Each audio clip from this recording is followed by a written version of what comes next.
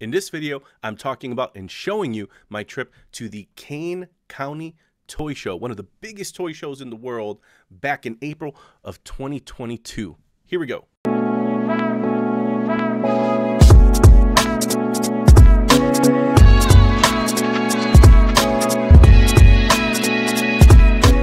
Hey, what's going on? My name is Bernie. I'm a comic book writer and artist, and in these videos, I like to talk about toys, comics, TV shows, movies that have inspired me in my storytelling, in my collection. And in this video, I'm going to go over my first visit to the Kane County Toy Show. So if you've never heard of the Kane County Toy Show, it's been around for 49 years. 49 years. I grew up in Chicago. It's probably 45 minutes away from me everywhere I've lived in the city, and I've never been. So I thought, you know what? I've got to make 2022 the year where I fix that. I got to correct that problem because I'm a toy lover. I love toys, and this toy show has it all. 600 plus vendors. It takes forever to walk through these fairgrounds, and luckily my buddy Dre and me took the entire day to go, and it was a hell of a good time. So I got some footage, got some pictures, got a lot of videos that I assembled all together. So I hope you kind of enjoy the walkthrough through Kane County Toy Show, and I'm going to just provide a little bit of voiceover along the way and highlight a few things that definitely caught my attention and hopefully will catch your attention too. So here we go. All right, so we got there pretty early. The show started as early as 8 a.m. and we wanted to make sure we were one of the first folks in. So by the time we parked, here's Dre. It was about 8:30, pretty early, at least for me, and we're making our way towards the main building. As we walk in, we're just, I mean, just assaulted by all of these toys, rows and rows of toys. And mind you, this is just the first building. There were, I think, 7, maybe 8 buildings filled with vendors. Amazing. And with 600 vendors, you're going to see just about a little bit of everything. Here are some Marvel Legend figures, some Build-A-Figures. We've got some Harry Potter figures in there as well. A lot of Marvel stuff because obviously people love superheroes, Marvel and DC.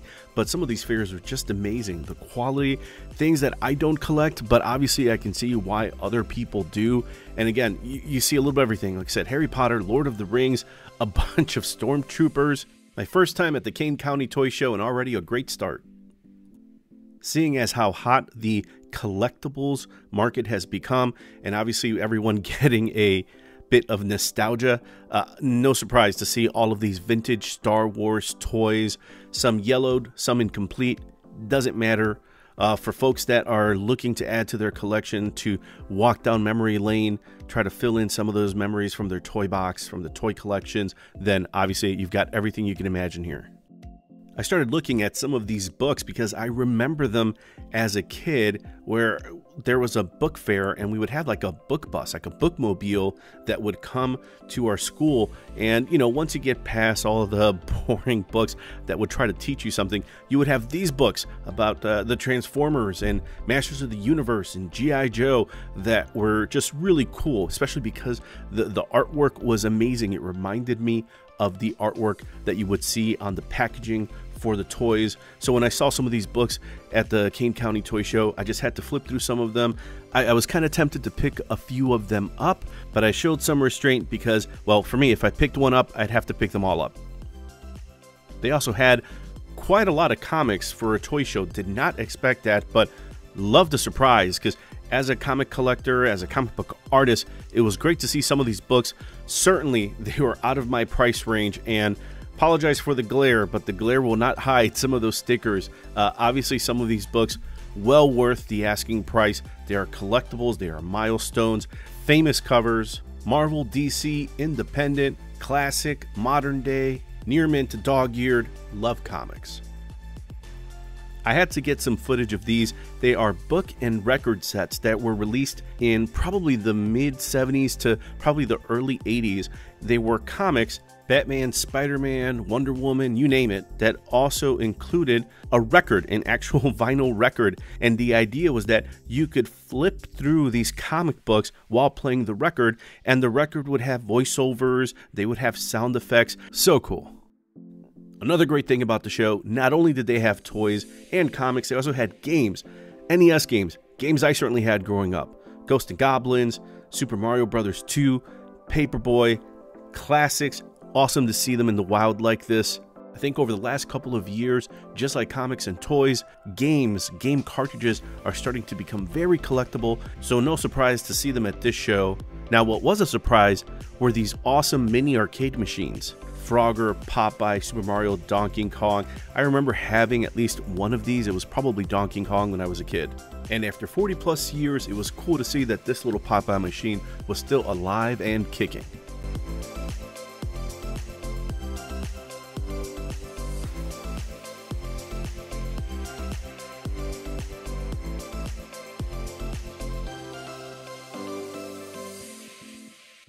I can't get enough of giant robots. Can anyone get enough of giant robots, or any size robots for that matter? Transformers, GoBots, Mazinger Z, even Robbie the Robot. I love them all, and the great thing about this toy show is that I saw a ton of them at the show. It was amazing. Right out of the gate, let's start with Voltron, a cartoon that I watched as a kid in the 80s.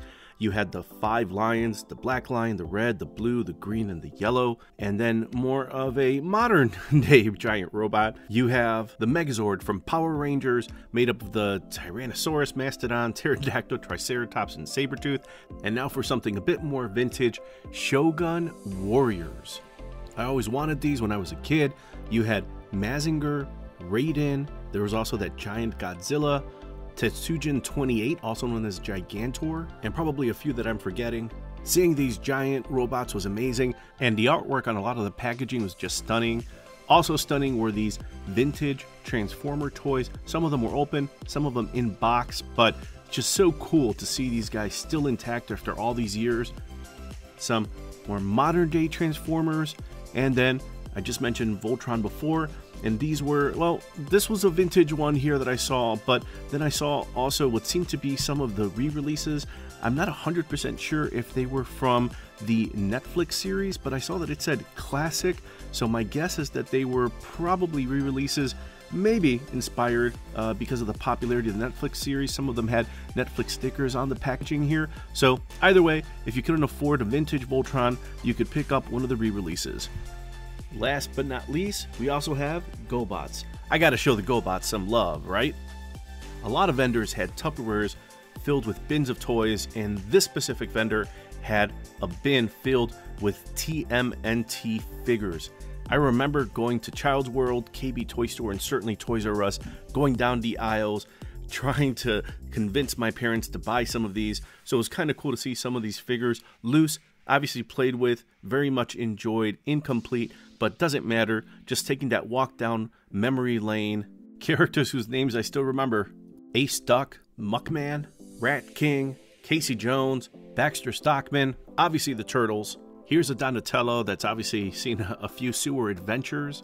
And you can't have toy adventures without vehicles. The Channel 6 van, which I think honestly was just a repainted version of the Turtlemobile. You had Krang in the robot body, and I was very tempted to get those TMNT VHS, but don't have a VCR.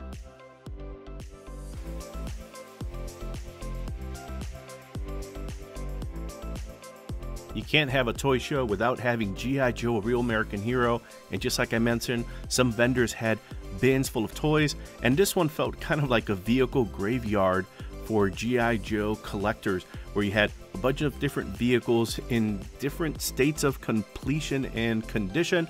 But if you were missing a piece, if you were missing the glass for a cockpit, maybe that gun turret for the personnel carrier, I definitely wanted that as a kid, didn't have it, maybe some missiles, anything, this was the place to find it. You would see all of these G.I. Joe and Cobra vehicles, planes, tanks, Jeeps, you know, all the cool vehicles that you saw in the cartoon that you would, again, try to get your parents to buy for you, and maybe they wouldn't, but you would see it all there. Cobra, his tanks, the Mobat, pretty sure that's the Mobat, not 100% sure, but that for sure, that's the Dragonfly. And the price tags on some of these were pretty high, but there's not a lot of these things out there, especially in pretty good condition. You know they've probably been played with a lot or missing parts. So if you're a toy collector, especially if you're a G.I. Joe collector, you better come to a show like Kane County with money to spend. Now these were really cool. These were the file cards that you would find on the back of the G.I. Joe figures. And a lot of them, I think most of them were probably written by Larry Hama, who worked on the comic series for Marvel in the 80s. And this just gave you a little bit of a sneak peek into the profiles of these characters. I was very tempted to pick a few of these up.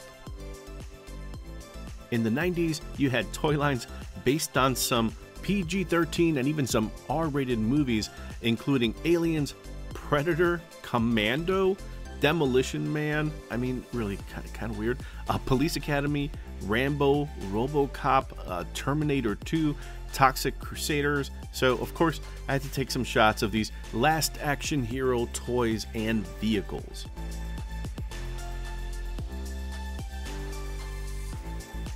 I actually have quite a few of the Kenner Batman the Animated Series toys. I bought them when the animated series was first released on TV, so kind of cool to see these DC Direct figures. I have a few of them, not too many. These are definitely out of my price range, but I'm sure they'll find a good home.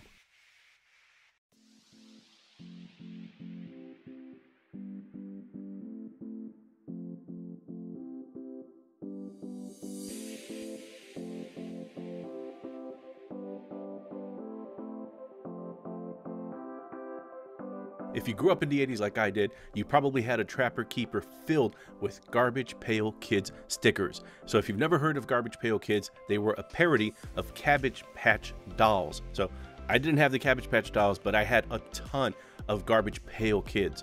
Atom Bomb, I mean, just classics. And the fact that you would have these trading cards that were also stickers, just, I loved it as a kid.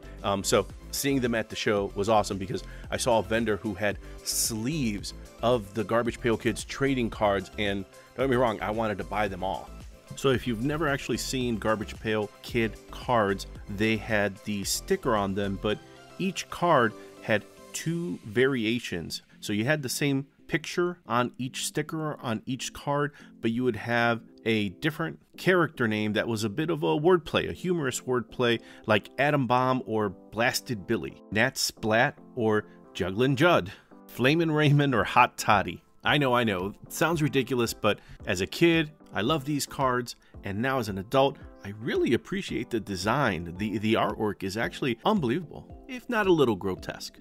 And as I'm winding down this little summary of Kane County, I wanted to share some of the pictures, a little bit of a slideshow of some of the awesome toys that I saw along the way. Again, you can tell by the pictures, I'm a big fan of these giant robots, some that I had as a kid, some that I only wish I had as a kid. Spectre-Man, Ultraman, Godzilla, love them all. And that was my first trip to Kane County Toy Show. Won't be my last. I'm definitely going to go back next time they have the show because it was so much fun. I was able to pick up comics. I was able to pick up a few toys. I was able to see so many toys. And again, the nostalgia levels were off the charts. So I'll definitely be going back. But thank you for watching the video. Hope you enjoyed the journey. And until next time.